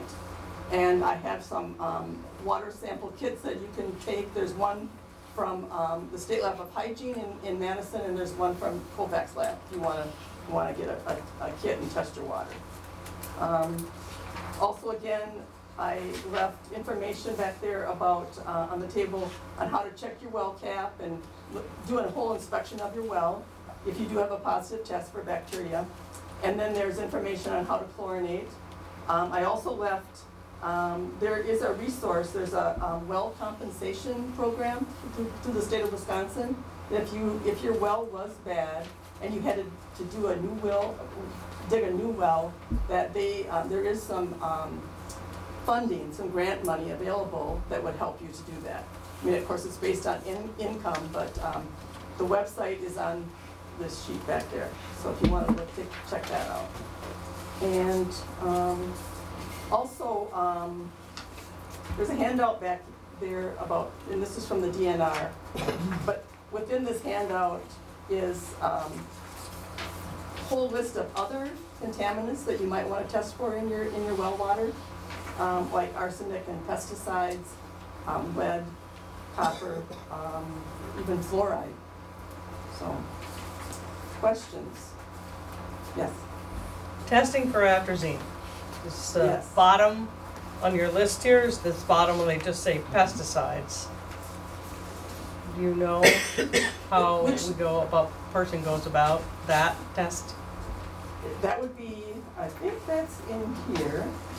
I can tell you it's only done at the state hygiene lab and it's very expensive. Like what's very expensive? $90? They wouldn't even tell me. Sometimes if you call the state lab of So how do you know if you've got atrazine problems in your water? I had heard somewhere in the $90. That's what it costs. I thought I got that from. State hygiene lab. Oh, okay, so Yeah, that's it's this in one. Madison, and the phone number's on this sheet. And if you call down there, they're really, really good about answering your questions. If you want to test for a certain thing, they'll help you to do that. If they are able to do it, they'll let you know that. So. If not, you just put them on a conference call with Deb and say. All right. Well, I don't have that, you know what, in statute it says the health officer has a lot of power, but I don't really think I do, so. Any other questions? Well, thank you very much, Deb. I just wanted to say that, in response to your question,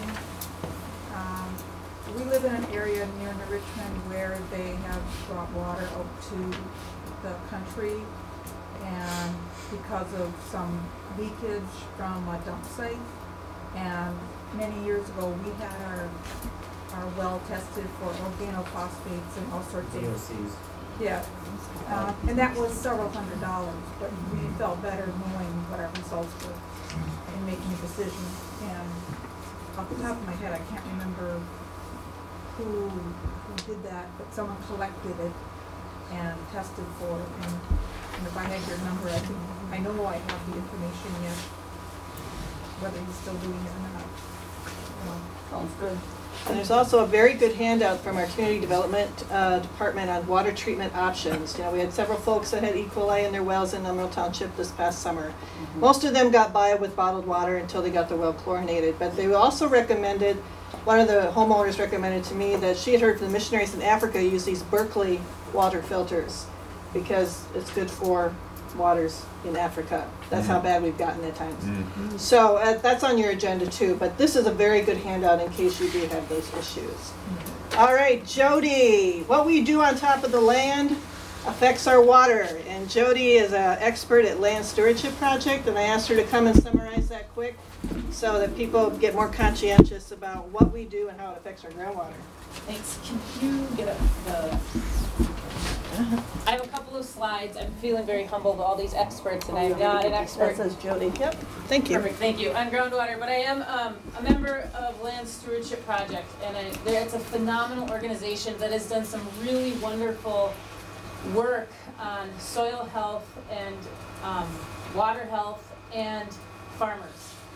They're a land stewardship organization. They want to see more farmers on the land, not fewer. So this is where I have this great slide, but I don't really know what a lot of it means, so just bear with me. So George at LSP sent me this stuff over. But basically we are in, as we all know, declining soil health and water quality. Soil is the crux of what cleans our water. If we have dead soil, it cannot clean our water. If we have soil that, you know, the manure is running through it so fast because it's not full of all the microorganisms and things that it needs, it cannot clean our water. I think so often that is left out of the conversation. Soil has to be part of the conversation. So we want to turn soils into sponges, and you do that with increased organic matter. Here you can see we have we have no cover, so soil and the organic matter is 5% of soil, is 58% carbon. I'm not really sure what that means. But for every 1% that we raise the organic matter, 25,000 gallons per acre of water is held. So if that water is held there, not only does that mean the crops don't have to be irrigated as much, but it also means that that water isn't running straight through as quickly to the aquifer. If you want to. Here's some erosion examples. We have 100% row crop, so corn, soybeans, what we usually see around here. After a 4-inch rain, you can see the color of the runoff, the erosion. By just putting a 10% perennial in with that row crop, either on buffers or right in it, you can see how much that was decreased. And if you have 100% perennial, like somebody's grazing cattle, you can see that there's no runoff. What we do on the land makes a huge difference.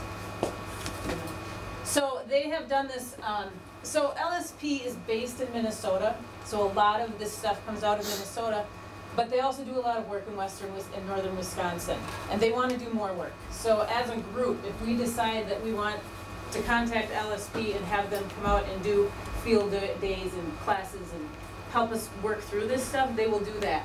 They have this thing called the Chippewa 10% project. So on the Chippewa River, which is in the western part of Minnesota, they had a lot of, the river was in really bad shape, and they had a lot of farmers who were growing corn right up to the edge.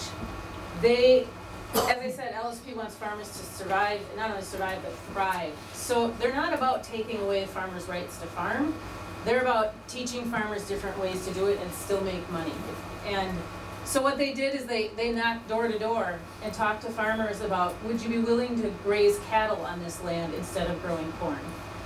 And their goal was to get 10% of that land along the Chippewa River switched over to grazing. And in the process, I have some fact sheets that I'll stick in the back.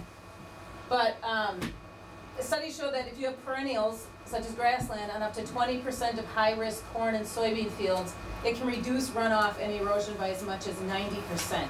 Cover crops can reduce nitrogen runoff by 20% to 30%. And it says through this project, they have so far been able to shift about 12,000 acres in the Chippewa watershed into new or enhanced continuous living cover. And this is an ongoing research project as to what's happening, but they're seeing really great improvements.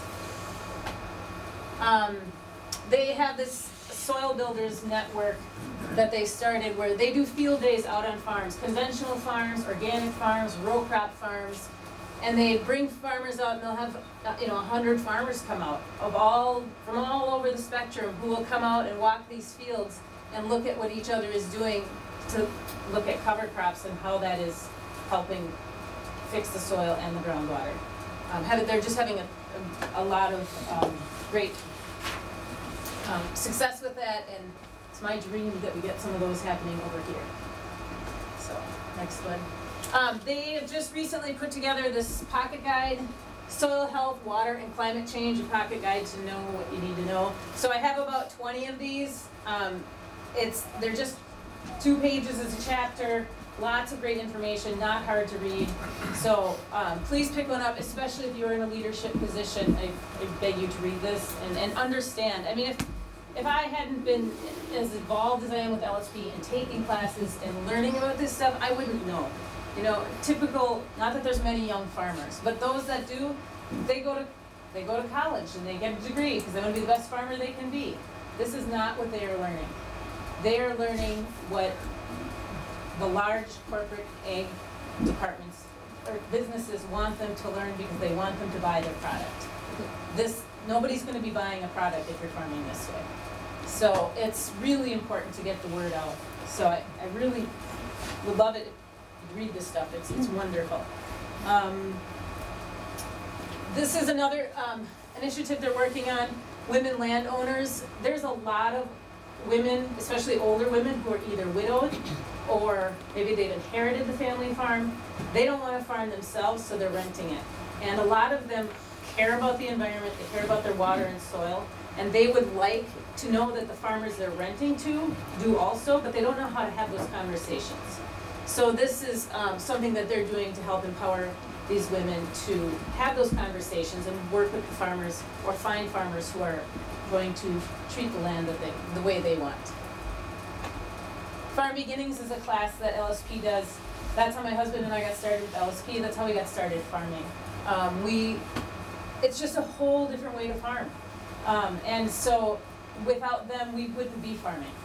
And we certainly wouldn't be farming the way we do now, where the earth and the water is so important to us. So again, just a really wonderful work that they do. And they held this class in Amory 2 years ago. And they have been in this area doing that. So they also do a lot of work, working on legislative stuff, Farm Bill, a lot of Minnesota legislative stuff. They are not able to work on Wisconsin stuff at this point, but hopefully someday they will be. And then this last slide. Thank you. They've been working with some counties. So in Polk County, Minnesota, Farmer Dan Jennings was working with the Chipwood 10% project. He said, why don't we increase soil organic matter by 1% countywide and make it part of conditional use permits? So Polk County language now has in draft, work with farmers and other appropriate agencies and organizations to support research, education, and implementation of BMPs intended to improve the long-term health of agricultural soils. Consider implementation of regulations in this regard as necessary. So something that they've found that they can do on a local level to make an impact. So again, things I think important to think about. LSP is a wonderful resource. I really encourage you to check out the website. I know it's on the sheet you got. I have these fact sheets and the booklets I'll set in the back. Please take them, read them, and any questions you can ask. I'll see what I know.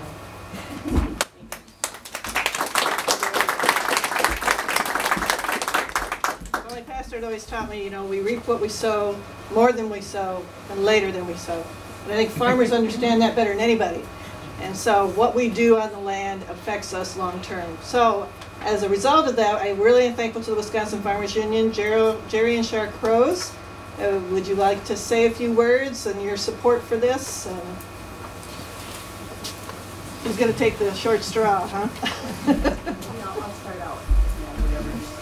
First of all, I just want to say it was really great to have so many wonderful people on that water study committee, and I'm glad we can claim several of them were Farmers Union members. It shows that Farmers Union members care for the land, care for the water, and want to do whatever we can to make our water safe. And when you're talking about talk to your legislators, Farmers Union has 2 government relations people in Madison, and they communicate with us constantly by email and say what's going on. For instance, the last deal was the big cooperative bill, and I think Rob got emails from us, didn't you, Rob? I took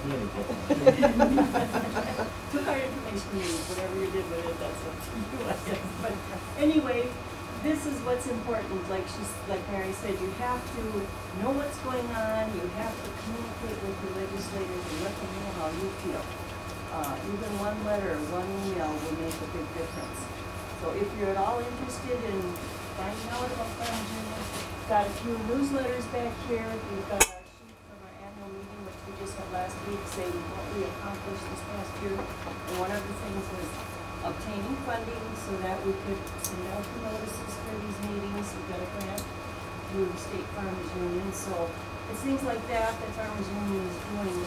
Last spring we had a water meeting in Emerald Town Hall, and Farmers Union people from 2 different counties were in attendance at that one. So we're doing what we can, but we need all the bodies to show the legislators what we really want.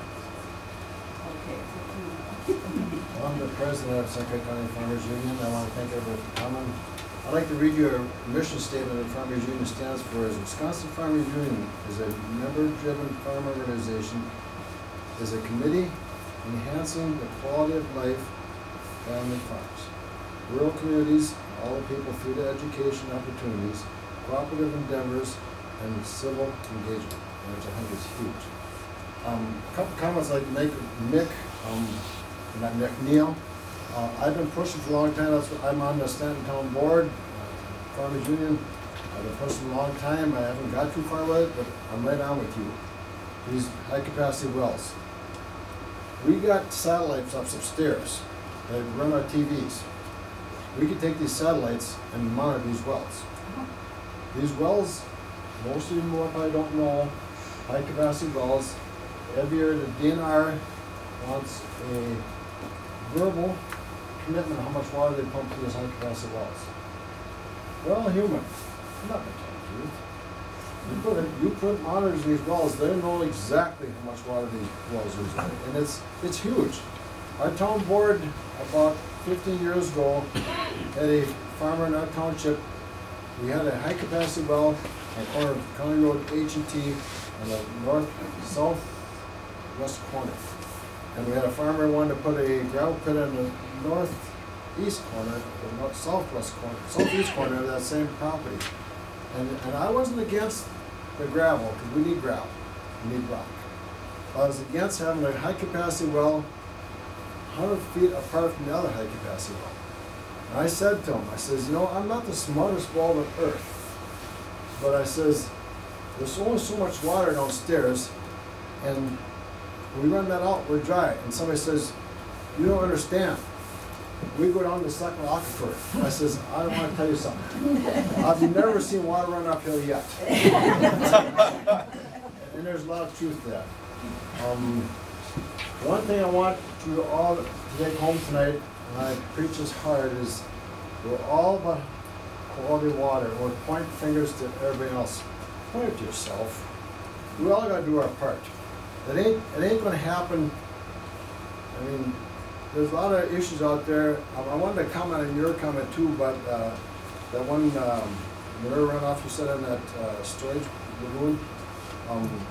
A lot of you don't know now that she said was a 68. You see that manure pit was put in? It was 69.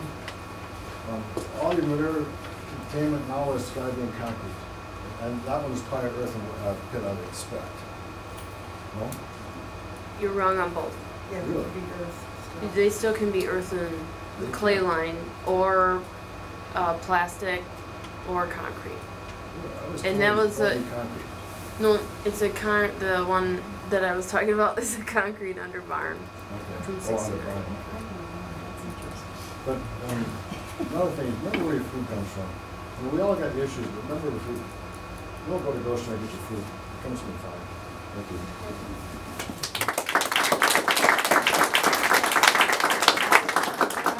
Is Jeff Smith in here somewhere? Nope, he's in here. He didn't make it tonight. All right. Well, I think we got the message about how important our legislators are in this conversation. So I don't need to repeat that. There is a list of all elected officials that would have oversight. And I have to give a special thanks to Judy Achterhoff, the county board supervisor for our district. She was the one that prompted me to get this forum going. So thank Judy. Thank you, Judy. Yep. Rob as well for getting our DNR folks here. We have one more Clean Water Forum in Dunn County, in Menominee, November 27th, 7 p.m. Judicial Center, right? Right. Yes. Okay. Yes. So one more of these to go. It's 9:05. Sorry to keep you an extra 5 minutes. Oh, Dick, what's the more thing? We've got the Red Cedar Watershed Conference coming up on March 8th at the South Great Hall. In Menominee, full day. We cover all kinds of topics. This is our 7th year that we're been in existence. We get a good turnout from the farming community and as well across the land, different resources to talk to. So it's a day to network and talk to people about what your issues are, as well as being educated on some other things. So I've got brochures over here that give you the date and who the keynote speakers are for that day. And the last thing I'll mention is the county is going through their comprehensive rezoning this year. They are taking public comment until December 15th. So if you have any opinion about anything you've heard tonight, or otherwise, you want to get this to St. Croix County so they can consider that as they are reestablishing their zoning plans. for the county. There's info on the back table for that. So who to contact, there's a line out online, there's a form you can fill out, or you can email John Hildress directly at the county. Rob has something. I just want to say that I think it's great that we can all have these kind of folks come to give us information. So at Kim and Virginia's request, I requested that these two DNR folks be here. And I had to promise that this crowd wouldn't beat them up too bad. I did that. I want to say I appreciate that you guys asked for opinions and information. That's really nice, and that's why these kind of forums work. So beyond that, by all means, reach out to my office. These guys, I think, will attest to that. That if you send an email to my office, I get it and I respond, and I like to know you guys do certain things. So past that, we're working on a few other things, and hopefully we can go forward together. So make sure I get notice for the March 8th. Let's see your good. All right, thank you, everyone. Oh. You have your lobby day down there? A lot of groups just kind of show up. They pick their lobby day and show up, which is fine. That's great. But it's to your advantage if you pick a day when we are in session, so therefore we are in the zone. Because we're all over the board. And if you come down there and I'm not there, by all means give me a call. I'm not going to meet people here, but all of us drive down there and sit at the table and do those. All right. Oh, what's that, Sharon? Oh, yeah, take one home. Thank you.